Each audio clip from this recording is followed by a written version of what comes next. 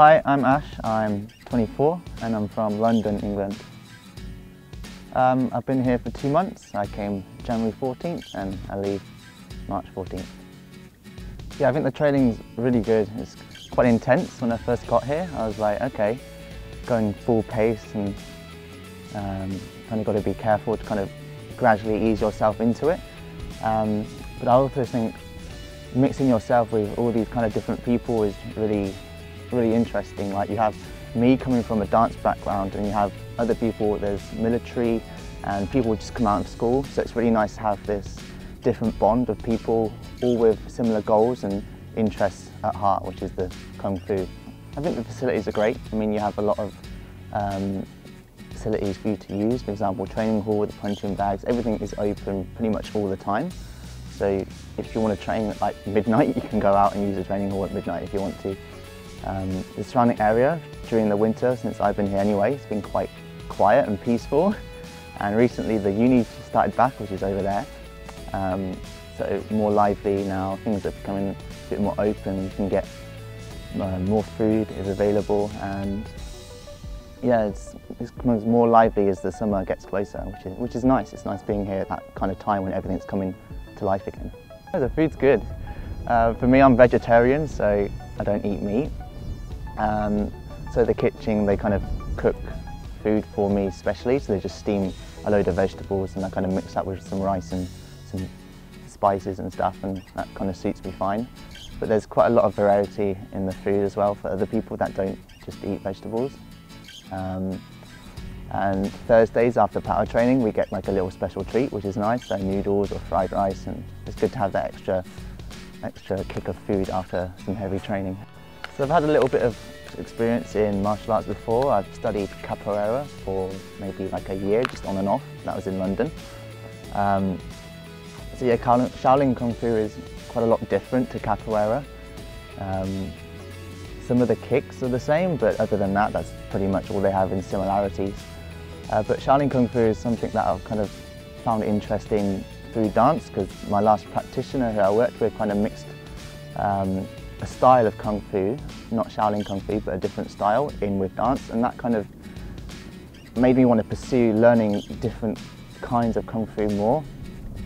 And yeah, this type of Kung Fu is quite similar to dance, I think, because a lot of the forms seem to incorporate movement that is found in dance as well. So for me, yeah, it was a good choice to come here and learn this kind of Kung Fu, because I can use it.